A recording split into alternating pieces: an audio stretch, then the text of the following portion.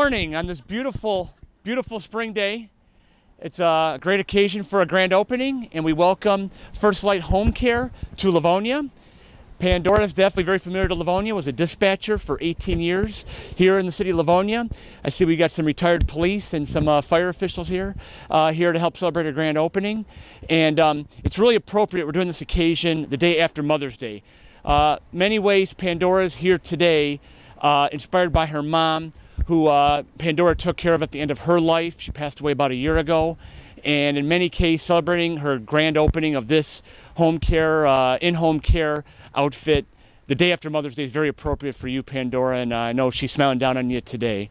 So anyway, FirstLight Home Care is based in Cincinnati, opened in 2009. We have 150 locations, in the works of opening up 40 more nationally. This is the 5th location in Michigan.